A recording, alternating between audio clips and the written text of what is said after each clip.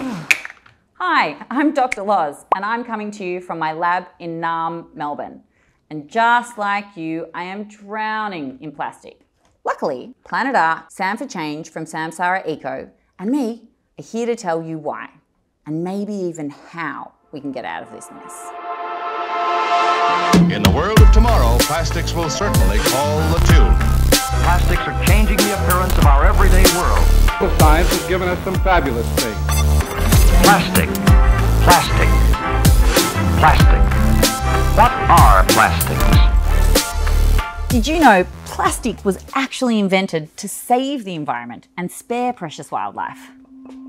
For example, we were experiencing mass deforestation because of our use of paper in paper bags, and we were using things like ivory from elephants and rhinoceros trunks to make combs and other items we used every day. Wait, let me get my friend Hayley from Planet Ark to help us out. Hayley, can you give us a hand here? Happy to help, Dr. Loz. Hi everyone, I'm Hayley from Planet Ark. Synthetic plastic was made back in 1907 by Belgian chemist Leo Baekeland. Plastic seemed like a fantastic idea at the time, and was a great solution for some of the issues we were having. It's durable, malleable, and can take almost any form. It really was the next big thing. At the time, our culture was really good at reusing. For example, our milk bottles were made from glass. When you were finished with them, the milkman would pick them up, take them away to be sterilised, and they'd be used again and again and again. That's pretty great, huh? But over the century, our relationships with materials changed, and not for the better. Companies started promoting and producing single-use plastics, and before we knew it, we were using way too much plastic. Unlike other materials, plastic never really breaks down. It breaks up into tiny pieces. Once made, it's here on Earth pretty much forever. Thanks, Hayley. See you later. Now, for those of you who don't know, when we talk about single-use plastic, we mean plastic we use once and then we throw it away. For example, think about Glad wrap, balloons, Christmas decorations, and Halloween props. Although plastic is sometimes very handy and even necessary, as Hayley mentioned before, plastic doesn't break down, it just breaks up. Even if we throw it in the bin, if it goes to landfill, it stays around forever. And that's because plastic is not biodegradable, it's human-made. Let me explain what plastic's actually made of.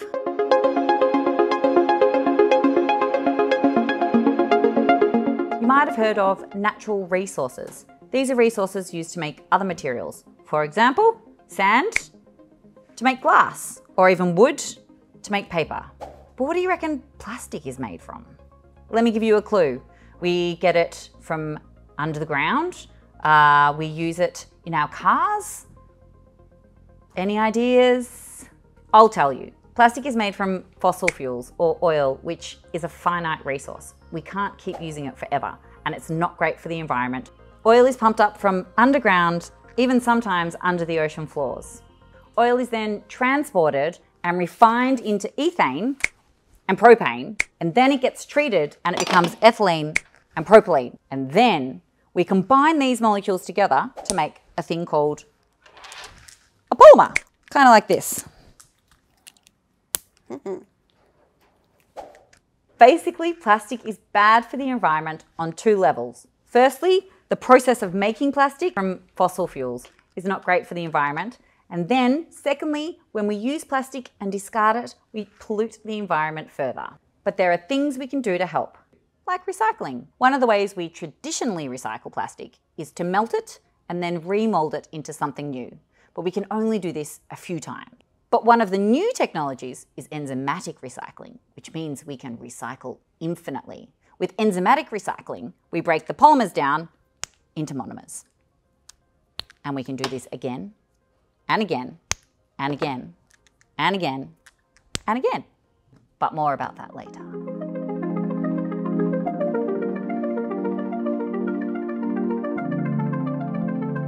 This is Charlie. He's going to be assisting me today. Do you know what recycling is, Charlie? Is it A, using something once and throwing it away?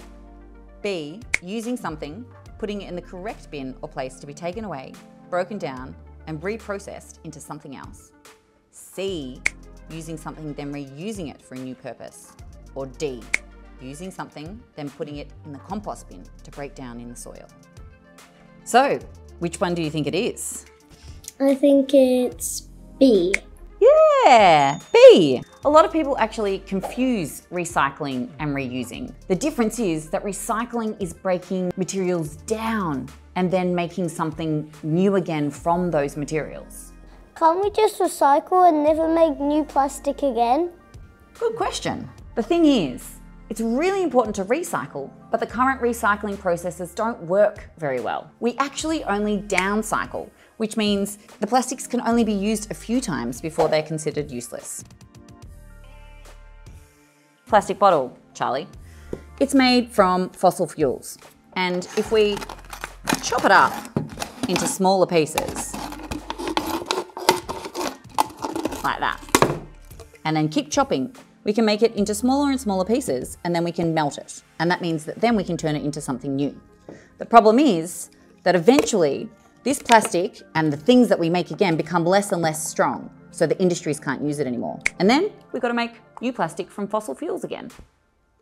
That's not good for the environment. Nope. Although it's a great idea and it's better than nothing, it's not going to solve our big issues. Hey, just jumping in here really quickly to remind you that recycling is still a really important part of living sustainably. So remember to sort out your recycling and pop it into your curbside bin loosely. Not everything can go in that bin, so make sure you check out recyclingforyou.com.au for information on how to recycle some of those tricky items in your area. That's right, Hayley. We need to keep up our good habits because we've got some good news. Some clever people are working on a new way of recycling, a form of recycling that can be done infinitely. And this is our favourite bit. This is where the science comes in. So now we've learnt a little bit about the history of plastic, the problems it's created, the issues with our current recycling. I think it's time to find some solutions. For this, I'm going to call my friend Vanessa from Samsara Eco. Hi, Dr. Loz. Hi Vanessa, we've been talking about plastic and some of the issues we have with our current recycling system. We wanted to talk to you because we know you legends have come up with some really good solutions. Hey, can you hold this for me? We call ourselves one leg of the table of change. It's important that we reduce, reuse, redesign, and recycle, and we're the last leg of that table.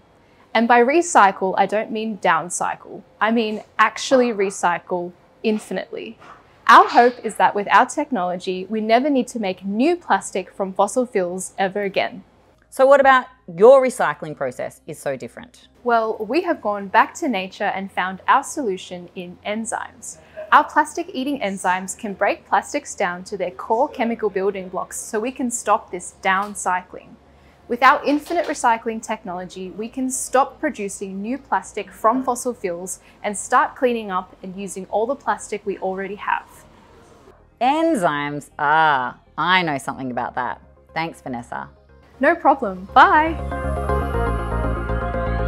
Enzymes are absolutely fascinating. They are in every cell in your body. We use enzymes to make bread, we use enzymes to make yogurt. Basically, enzymes are molecules called proteins. I'm going to show you an experiment that you can do at home or at school that demonstrates how enzymes work. So, what do we got, Charlie? Got a pineapple, Okay, we've got a pineapple and some gummy bears. gummy bears. We're going to use this pineapple to make these gummy bears disappear. In pineapple is a group of enzymes called bromelains, and they break down gelatin, which is the main ingredient of a gummy bear. So we're going to set up a little experiment. We're going to have a gummy bear that nothing happens to. We're going to put some gummy bears in pineapple juice. We'll put some gummy bears in water. We might even put some gummy bears in vinegar to show you that it's not the acid from the pineapple breaking it down. And we'll see what happens to these gummy bears overnight and how the enzymes in pineapple change these gummy bears. You ready? We're going to take a wedge of pineapple and we need to get the juice out. You can simply squeeze it with your hand or you can juice your pineapple. We've just chucked a bit in the blender. The core, actually, the bit that we don't eat, has the most enzymes. So it's good to cut your pineapple, eat the good bits, and then you can experiment with the leftover bits. All right, can we pour this in here?